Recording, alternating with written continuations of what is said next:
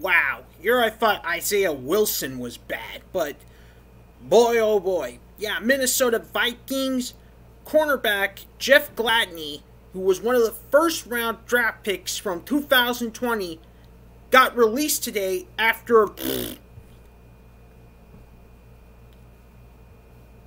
being indicted today for assaulting a woman. Oh my God.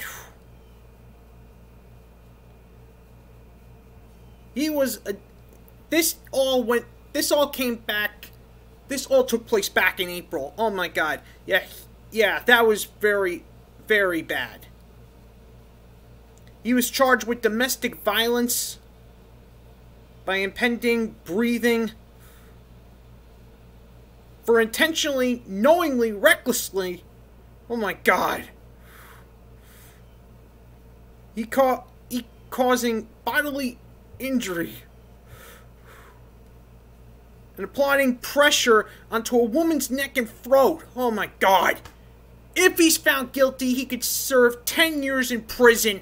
Oh my God, this is unbelievable. Vikings fans, this is obviously a terrible. Anyway, see when I bring you even more breaking news. Oh my God.